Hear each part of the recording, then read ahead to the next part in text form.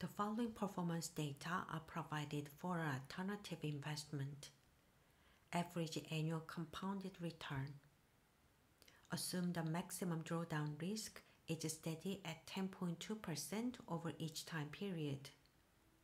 Assume the average drawdown risk is steady at 6.8% over each time period.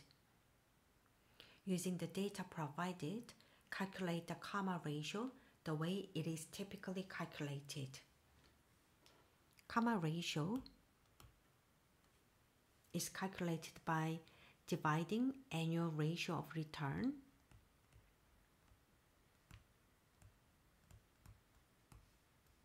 by maximum drawdown.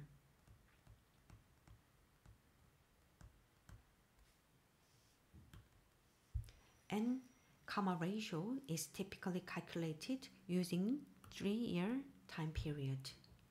So in this question, annual average return for 3 years is 6.2% and maximum drawdown for the same period is 10.2%.